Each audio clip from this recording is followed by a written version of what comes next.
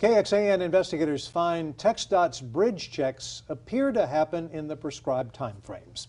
We explained how we checked in about any potential damage and safety questions after the Round Rock tornado hit I-35 and SH-45 flyover last week. The state closed the flyover temporarily and checked to assure safety, but we also learned at the same time about TxDOT's track record on other bridges. At the time, we looked at data showing more than 500 bridges may be overdue for inspection. We asked TxDOT about this. They informed us many of them do not carry car traffic, so those have different standards. Others that did appear to be late had been checked, and officials were waiting for the finalized reports. We break down what we found out in detail right now at KXAN.com. Open up this story, and you can also see the rating for those bridges near where you live.